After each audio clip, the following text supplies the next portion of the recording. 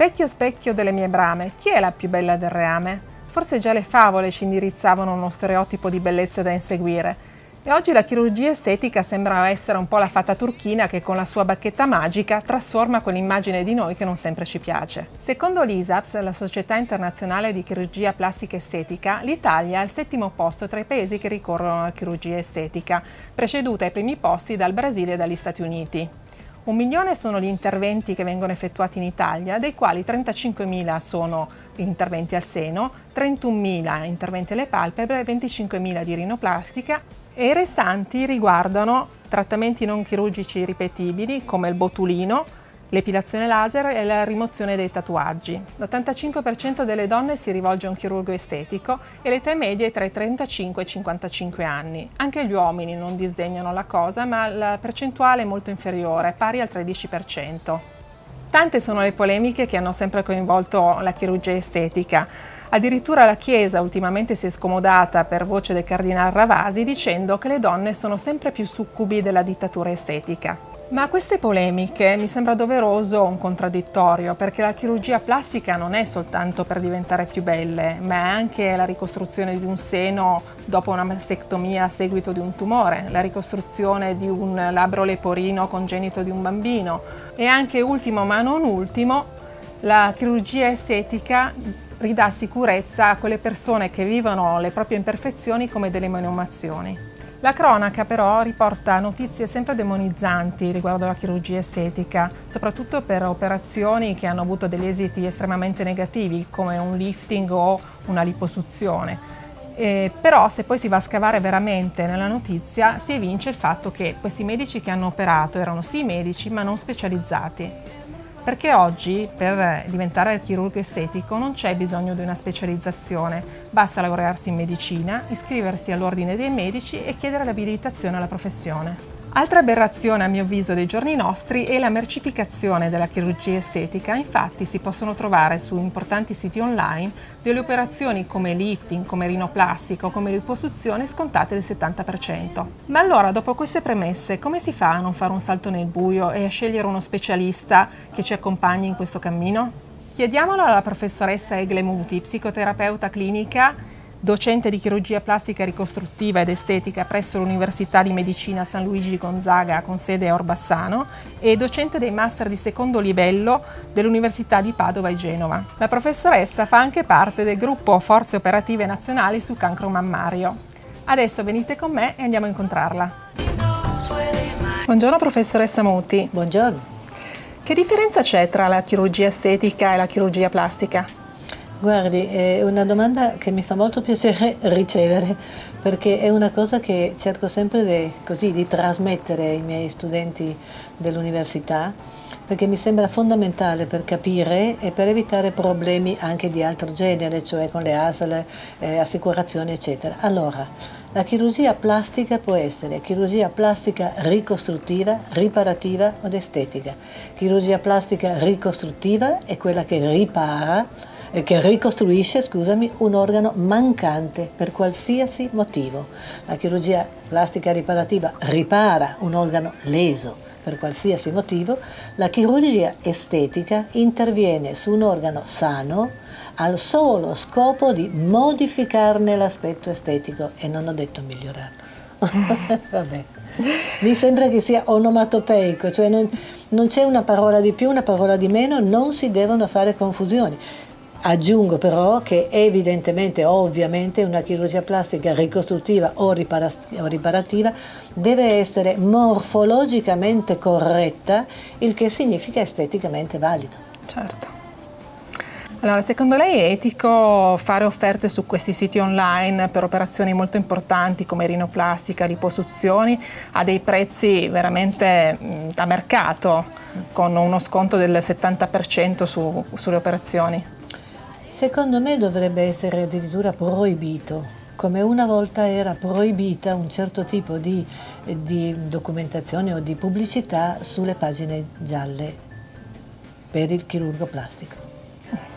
È assolutamente inaccettabile secondo me e può creare davvero tantissimi problemi sia ai pazienti che ai chirurghi plastici onesti.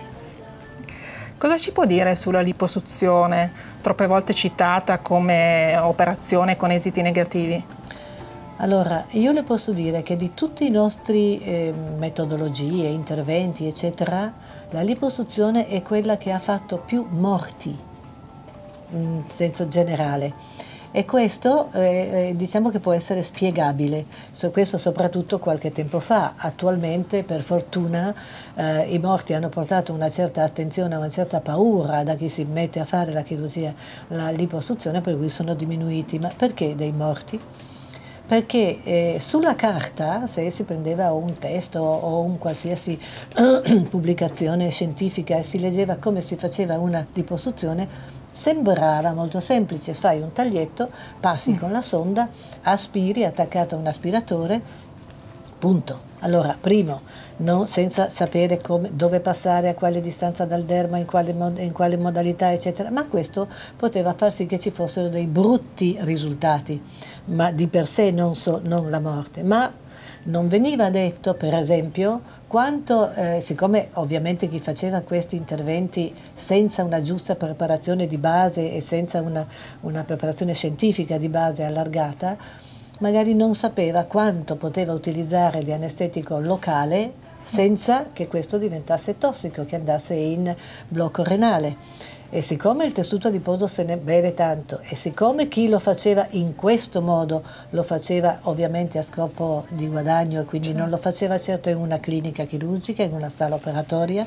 lo faceva magari in uno studiolo che qualche volta erano magari anche un po' fatiscenti, allora era da solo, senza nessun anestesista, il paziente continua a lamentarsi, continuano a mettere del anestetico locale. E quando poi mandano a casa il paziente che si sente un po' male, e spesso questo paziente si sentiva un po' più o meno male, erano pazienti che facevano proprio perché veniva posto a basso costo, di nascosto dai genitori o di nascosto dal marito, allora non dicevano niente, andavano a letto dicendo mi sento un po' male, quando gli altri si rendevano conto di quanto male stavano era tardi e morivano per insufficienza renale, uno per esempio.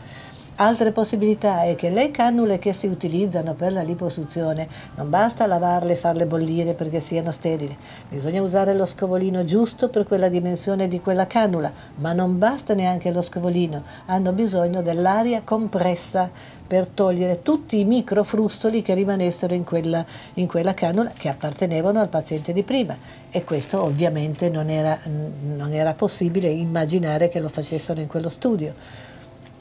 Terzo ed ultimo, che si leggeva su dei testi o delle riviste scientifiche che si toglievano 1 litro, 2 litri, cosa che è molto raro e soprattutto molto raro in pazienti normali. Quello che stava aspirando vedeva che c'erano soltanto 150, 200, 300 cc, dice però non sono ancora arrivato, allora continuava ad aspirare quando quello che veniva fuori era sangue e non grasso, no? Quindi si creavano delle grosse lacune con la possibilità di emboli e di trombosi. Questa, l'infezione, l'anestetico locale, le trombosi, queste sono quelle che hanno portato, sommato al fatto che era fatto di nascosto e in ambiente non adeguato, a tutti questi disastri. È vero che il botulino è la panacea di tutte le rughe? Magari, me lo sarei già fatto fare.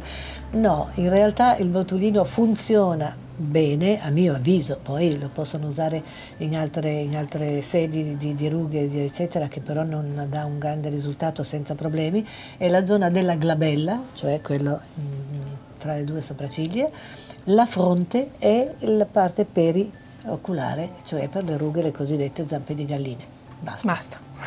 Le altre zone, come quelle periorali, eccetera, possono dare dei problemi, la paziente non sente il sorriso uguale, può essere delle asimmetrie, eccetera, che non valgono la pena. Insomma. Cosa c'è di nuovo nel panorama dell'antivecchiamento del viso? Va bene, allora diciamo che relativamente nuovo sono alcuni trattamenti laser, nel quali non mi approfondisco perché non li uso io. Nuovo ci sono, neanche tanto nuovo, le rivitalizzazioni che ovviamente servono per mantenere un pochino, ma non per recuperare terreno. Relativamente più nuovo, con dei risultati a volte davvero sorprendenti, è invece la lipostruttura del viso. cioè utilizzare il proprio tessuto adiposo, opportunamente trattato, c'è chi lo tratta in un modo, chi lo tratta in un altro, comunque non addentriamoci in questioni tecniche, ma quello davvero può fare un salto indietro molto significativo. Chiaro che serve di più quando c'è un invecchiamento dei tessuti e non un crollo dei tessuti, perché neanche quello serve per distendere un collo che sia appesantito o che è scivolato, eccetera, e lì ci vuole la chirurgia. Cosa c'è di negativo per lei nella chirurgia estetica? È fondamentalmente la eccessiva commercializzazione,